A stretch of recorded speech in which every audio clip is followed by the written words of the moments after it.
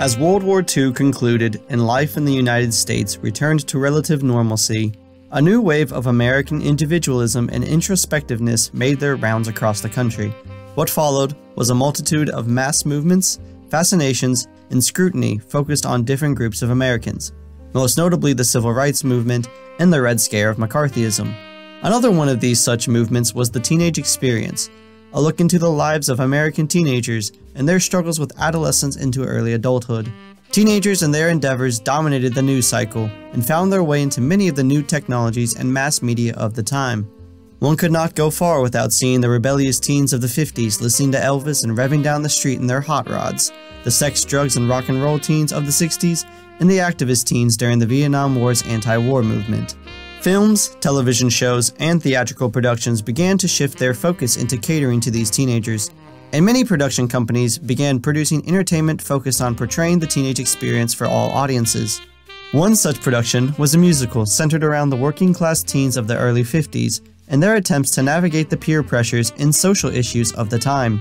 While most shows that attempt to become Broadway hits already deal with enough challenges, this show added even more difficulty by casting relatively unknown, young actors compared to Broadway mainstays. Ultimately, the risk would pay off, and the musical would go on to be a sensation, launching the careers of many young actors and actresses such as John Travolta and Patrick Swayze. That musical was called Grease. This video is about the other Grease.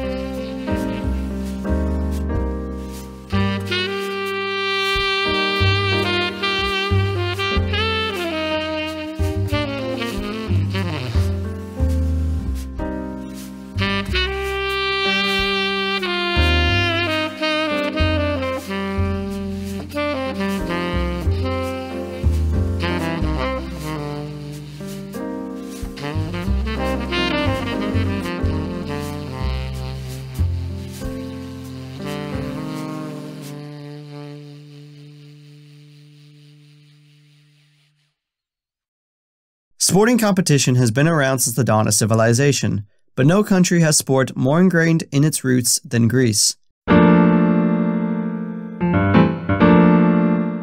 The Olympics trace its history to the first ever recorded Olympic foot race in 776 BC at the sanctuary of Zeus in Olympia, which consisted of one 200-meter race won by a cook. Greek warriors are also well known for their athletic ability and raw strength, which has been immortalized in movies like 300, 300 Rise of an Empire, The 300 Spartans, and Meet the Spartans. Stop kicking people into the pit of death, really! In modern times, however, Greece hasn't been as reputable. Their most notable athletic achievements of the modern day include their above-average water polo teams, a rising young tennis star, and 4 brothers who happen to be quite good at basketball. Well, at least one of them, that is.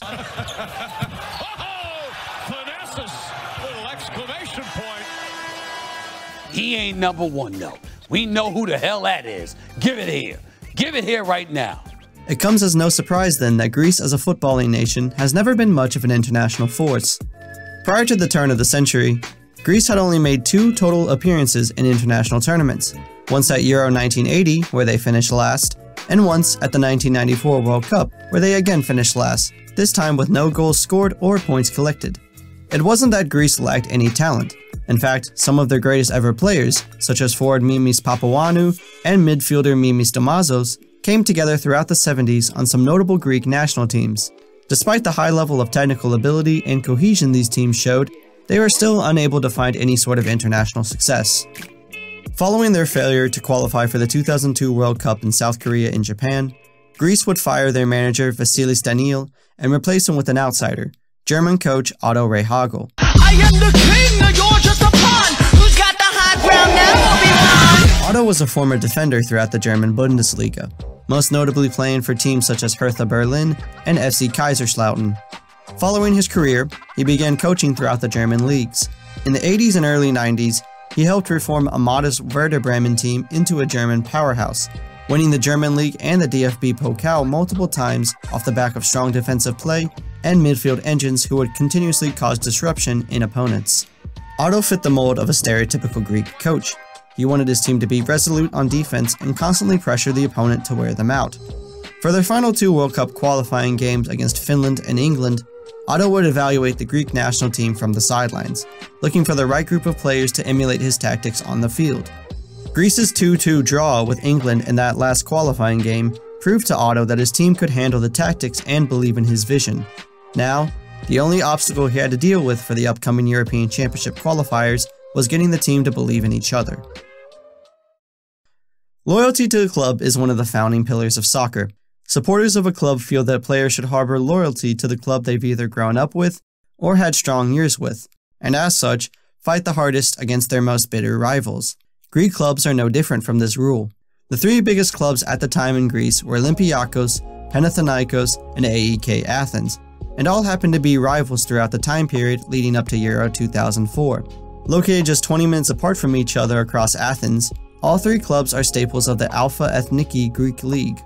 From the 1997-1998 season up until the 2003-2004 season, Olympiakos, Panathinaikos, and AEK all finished in the top 3 of the Greek league. Their matches have long been bloodbaths, with multiple instances of violent outbursts and suspensions in official matches.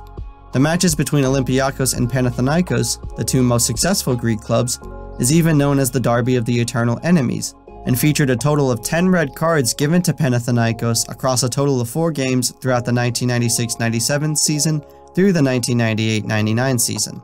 All 3 clubs also suffered from societal class differences. Olympiakos historically represented the working class people of the port city Piraeus outside of Athens. Panathinaikos represented the wealthy suburbs of Athens, and AEK was built from the ground up by refugees and immigrants after the First World War.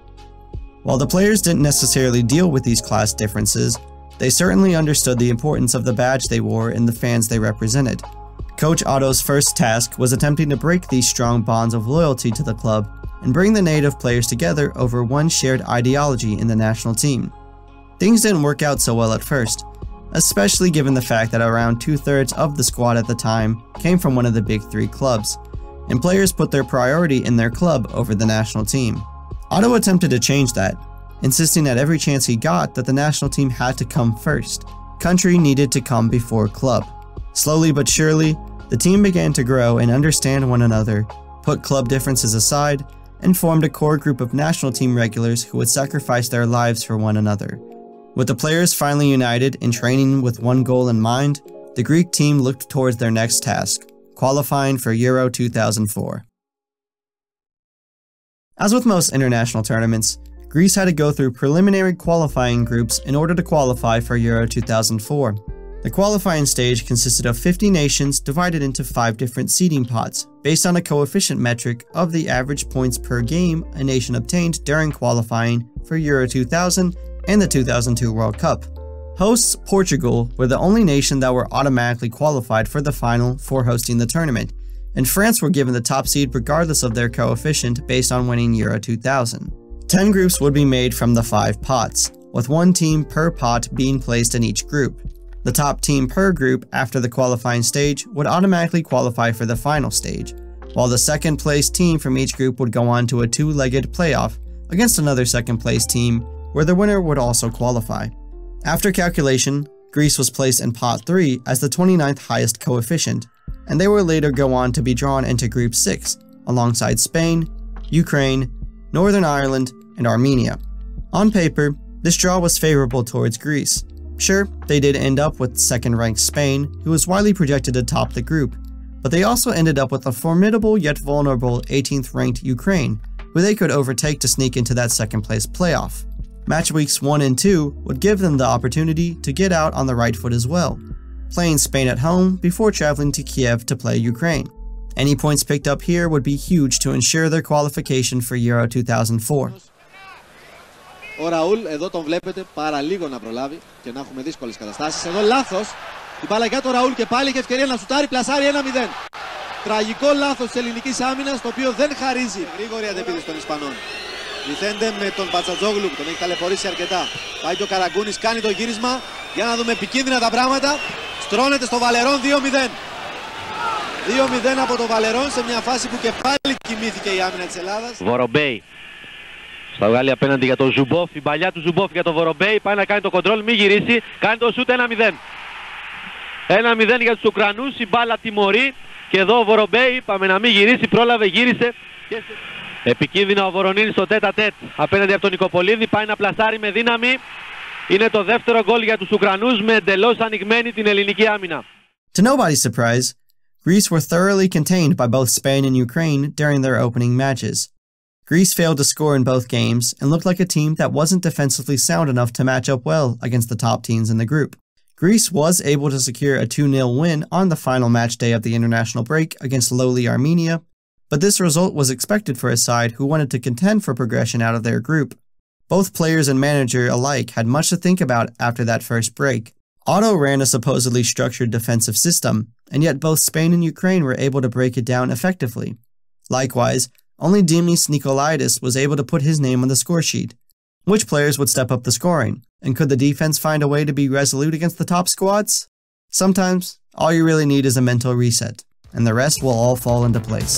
Ο Βασίλης Τσάρτας που έχει το ρόλο βεβαίως του οργανωτή παιχνιδιού της Εθνικής μας. Μια ωραία κάθετη πάσα για το Χαριστέα. Η Εθνική κοντά στο γκολ. 1-0 με τον Άγγελο Χαριστέα. Νωρίς το Και τον είδε. Πάνε τον κλείσει ο Τσεπερία. Του κάνει και μια τρίπλα ο Βενετίδης για να τα αποδώσει αυτή που έφαγε νωρίτερα. Για να δούμε το σούτ από τον Γιαννακόπουλο. Γκολ!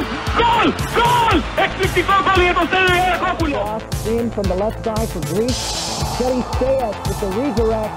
1-0 Greece on a goal by the substitute that came on in the 46th.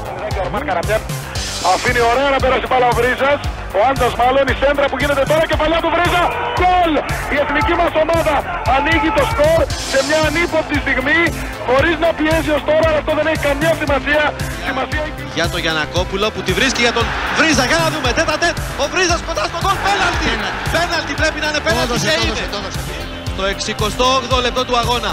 Ο Τσάρτας φτάνει. Γκολ! Γκολ! Γκολ! Γκολ! 1-0 από τον Βασίλη Τσάρτα. Η πρώτη σφραγίδα μπαίνει για το διαβατήριο. Στο 68 δεν χάνεται πια αυτό το παιχνίδι. Με 10 παίκτες έμειναν οι Ιρλανδοί. Άψογο το πέναλτι του Τσάρτα με το αριστερό. Στους 7 Ουγγρανούς η Ελλάδα ταξιδεύει. In stories like this, I always like to look at the little things that paint the whole picture. Yes, Greece were tremendously strong in defense, and just good enough to squeak out a goal or two in each of their remaining games. But they also needed Spain to falter to go on this miraculous run, and I think I found the turning point. Spain vs Ukraine, March 29th, 2003. The first game back in the international break. Ukraine takes an early lead, but Spain pulled 2 goals back in the 83rd and 87th minute to take the lead. Normally, a goal this late in the game would be a decider, especially for a team of Spain's quality. But Ukraine kept pushing. In the last minute of extra time, with one of the last kicks of the game, Alexander Gorshkov did this.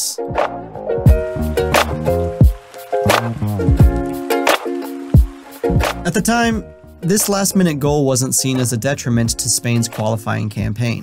They were still leading the group and had a game in hand over second-place Ukraine. Greece wasn't even a threat at this stage. But this game showed that Spain wasn't this unbeatable giant that the media made them out to be. Later that summer, both Greece and Northern Ireland would put up amazingly strong defensive performances against Spain. Spain would end up dropping points in both of these matches, and Greece was able to slip into the top spot in the group. What's even more interesting about how this group played out is that you could argue Greece wasn't the most dominant team. Greece finished qualifying tied for the lowest goal differential among qualified teams, and they also scored the fewest goals among qualified teams. What set Greece apart from the rest of the teams, however, was just how impressive they were on defense after that first match week of games. After conceding 4 goals in their opening 2 matches, Greece registered clean sheets in all 6 of their remaining matches, tied for the most out of any of the qualified teams. Otto's men worked tirelessly in the midfield to slow attacks down, and were rigidly structured at the back and in net to neutralize a goal threat. The goals also came from an unlikely source. Youngster Angelos Charisteas was only 23 during the qualifying stage, but left his mark as the top goalscorer of the team. netting 2 goals against Northern Ireland and 1 goal against Ukraine to pick up 6 crucial points for the Greeks. With the qualifying stage now complete, the 15 qualified teams and host Portugal were placed into 4 pots of 4 teams based on their updated European coefficient metric. Despite being the winners of their qualifying group, Greece was the second lowest seeded team of the entire tournament, only ranked higher than Latvia, a country with a population of only 2.2 million people in 2004, and who were only able to barely make it into the tournament thanks to 2 second-half goals in their playoff against Turkey. Greece was therefore placed in the lowest seeded drawing pot, Pot 4. Teams in Pot 4 are not always expected to make it out of the group stage in the European Championship. For comparison, in this year's Euro 2020 tournament, the 5 lowest seeded teams in Pot 4 all failed to make it out of the group stage, with Wales being the only Pot 4 team to qualify before being swiftly eliminated in the round of 16. As the draw for Euro 2004 began, Greece watched on as they learned of their opponents in this group stage: host nation Portugal, playoff winners Russia, and Spain? Yes, Spain, the team Greece narrowly beat out in points for the qualifying stage. They glided through their playoff against Norway with a 5-1 aggregate scoreline to qualify for the group stage.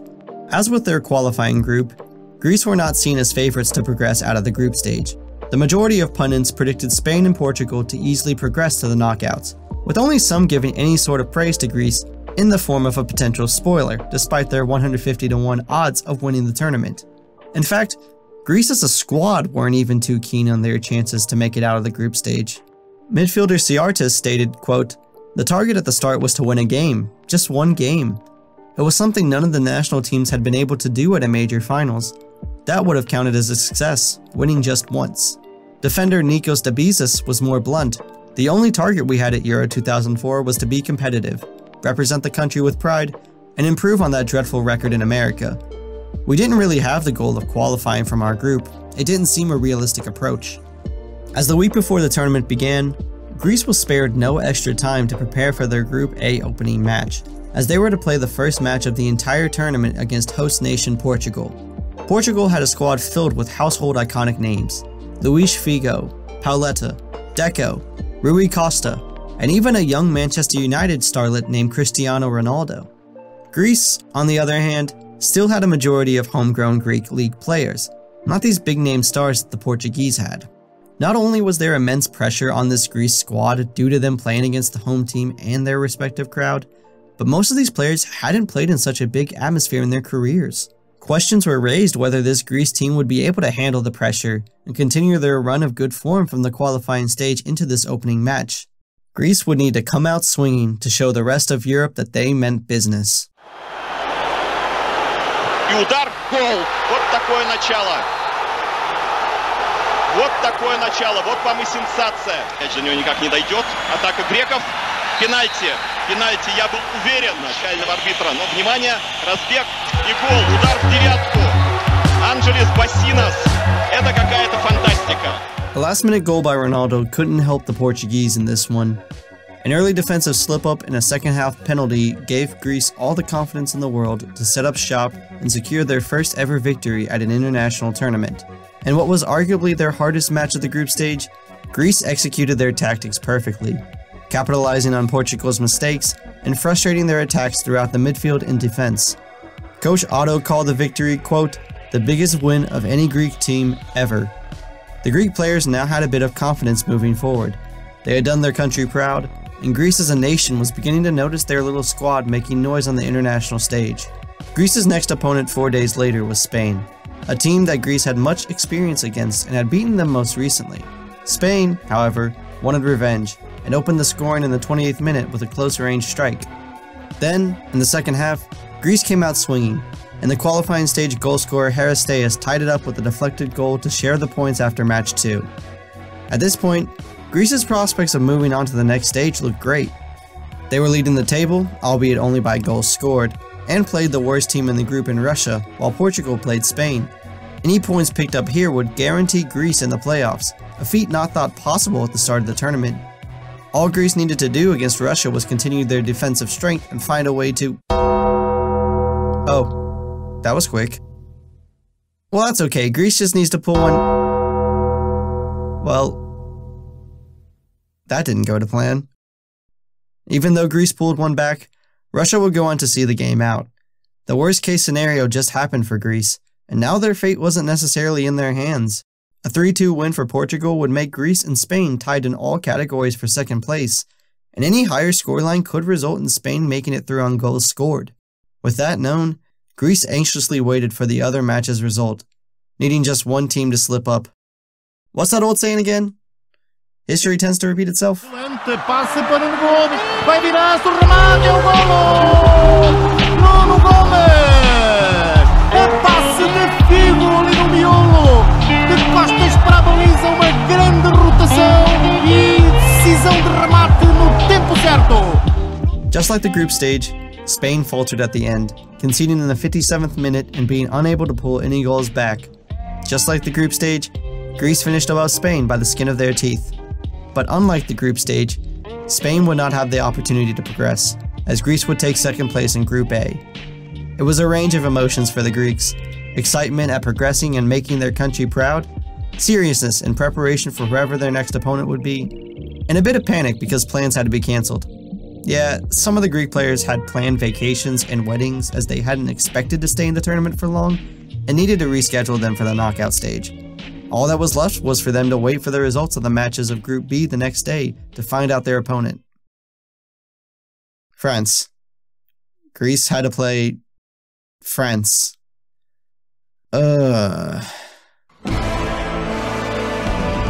France was arguably the strongest side at Euro 2004. They were the winners of the previous Euros in 2000 and had cruised through both the qualifying and group stage, having won 10 out of 11 throughout the stages and only drawing once. France also boasted one of the most talented squads of their generation, including the likes of Zinedine Zidane, Thierry Henry, Vicente Lizarazu, and Patrick Vieira. Attempting to beat this French team was like attempting to stop a charging bull. You could get close, but in the end, the bull always wins. Coach Otto had his hands full trying to figure out a way to break down France's prolific attack in midfield. He knew he didn't have the quality of players that France had at their disposal, but he also noticed that France struggled in games against structured defenses, where their stars were unable to break down the opponent's shape. Otto changed his strategy to best utilize this concept, instructing his right back Yorkas Seitaridis to man-mark Henry, while the rest of the defense in midfield used a zone structure. To the world's surprise, his plan ended up working out perfectly. A 65th minute header by Haristeas ended up being the difference in a dominant defensive performance by the Greeks. Henry's goal threat was effectively shut down, and the French midfield struggled to break down the Greeks' commanding back line. With this win against the favorite of the tournament, Greece started to believe that they could do something special. One more win against the Czech Republic, and Greece could see themselves in the final. That once unheard of dream was starting to find some footing in reality. By this point, Greece as a nation had fully backed their national team, but the rest of the world was almost eager to see them exit the tournament. Whereas teams like the Czech Republic and Portugal played dazzling, exciting football, Greece were more than willing to set up a long defensive slugfest and run the game out. The media had already dubbed them as boring, with one writer from The Guardian calling them, quote, "the only underdogs in history everyone wants to see get beaten." Even UEFA execs were worried their slow play would affect viewership or how other teams would play. Greece knew that everyone was against their style, but they also understood it was the only way they stood a chance against any of the other teams. De Bezos would go on to reflect after the tournament, stating, quote, "We weren't Brazilians, Spaniards, or Germans. We had to be realistic, relying on defense, taking advantage of set pieces, and being very effective on the counter. And in their semi-final against the Czech Republic, they did just that. The Greeks relied heavily on defense, nullifying each and every attempt the Czechs made on goal. As the full-time whistle blew, both sides were deadlocked at 0-0, meaning extra time was in store." Now, most tournament matches that go into extra time use a 2 15-minute half extra time system, where either the winner is determined at the end of the second half, or the match moves into penalties. This tournament was different. You see, back at the start of the 2002-2003 season, UEFA had decided to experiment using the silver goal system in UEFA events such as Euro 2004. In the silver goal system, if a team is winning after the first half of extra time has been played, that team is determined to be the winner. This system intended to build off the feedback the golden goal system had, when it was implemented near the turn of the century, by giving the team who conceded an opportunity to potentially pull a goal back before the half ended. However, back in February 2004, the International Footballing Association Board ruled that the silver goal system would be abolished after Euro 2004. At the time, it had only come into play in the 2003 UEFA Champions League match between Ajax and Grazer AK, as Ajax scored a penalty in the 103rd minute to win the game at the half. But other than that, no game had ended early thanks to a silver goal. No game, that is, except for this one.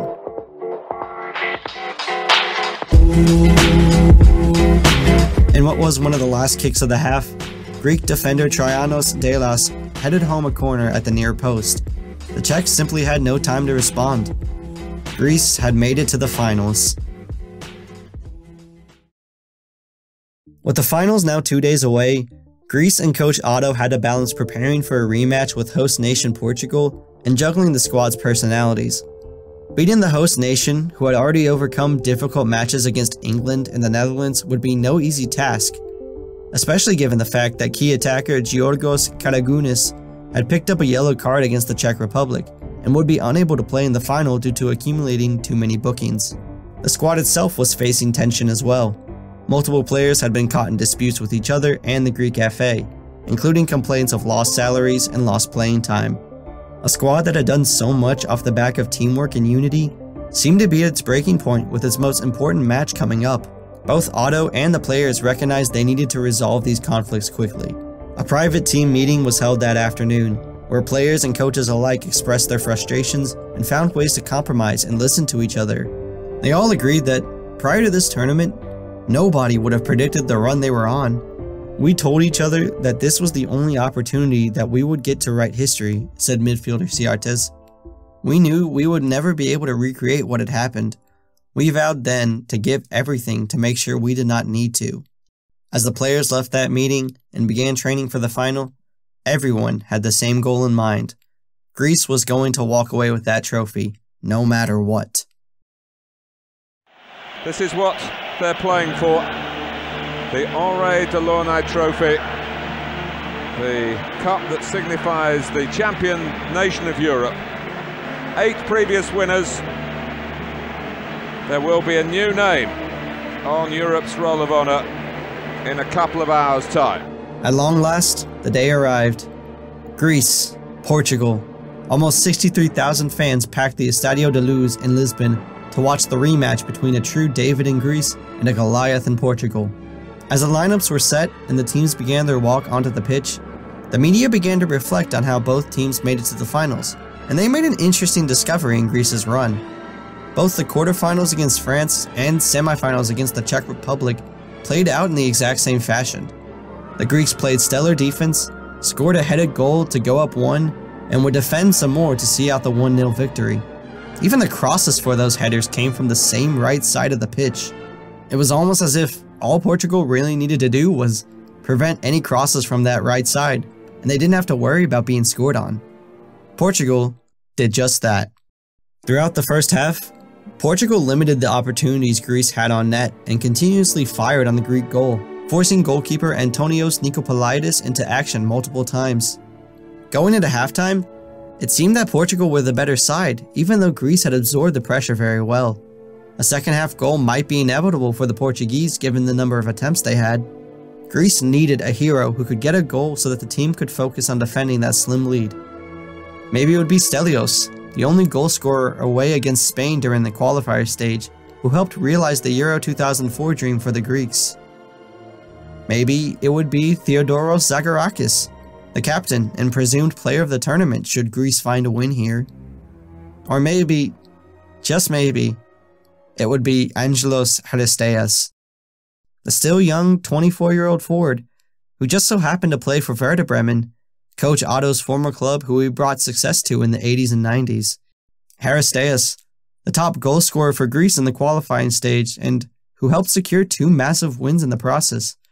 Charisteas, the lone goal scorer against favourites France, from a header, off a cross, from the right side of the pitch. Where is Charisteas at now, by the way? Oh, there he is. The entirety of a nation waits in silence, ready to explode at any moment. No pressure, kid. That won the match. Semi-final, they've got a goal here. The heading power of Haris Dias. They've scored from the corner again. He lifted his head and Portugal hang theirs. It's over. It is over. Greece are the champions of Europe, the ultimate outsiders at the start of the tournament.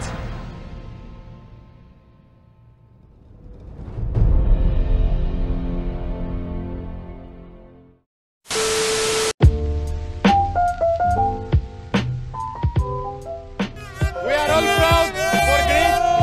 It is the better team, and Charisteas is the best scorer.